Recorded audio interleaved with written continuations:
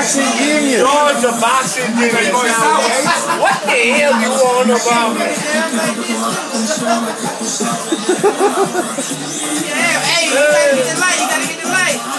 We got Melvin here for the first time. What's going on, Melvin? What's up? Hey, why you got that Mexican hat on, man? Well, you know why I got that goddamn Mexican hat on? You asking me why I got this damn Mexican hat on? That's right. You asking me one question.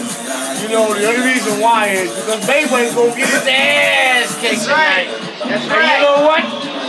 Martinez is just kicking De Leon's ass right now. And I told you, Amir is gonna kick his ass, right?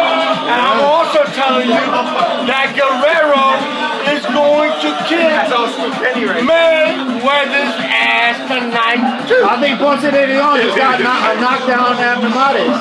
Oh yeah. Let me take this motherfucker off. Let me take it off. That's what it is, man. But anyway, no, I still go for Amir.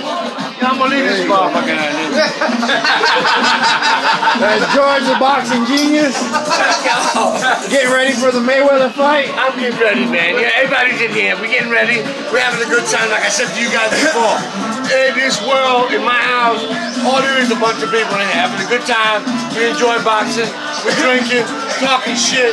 Yeah. We got Dominic. We got Angel. We got my man over here.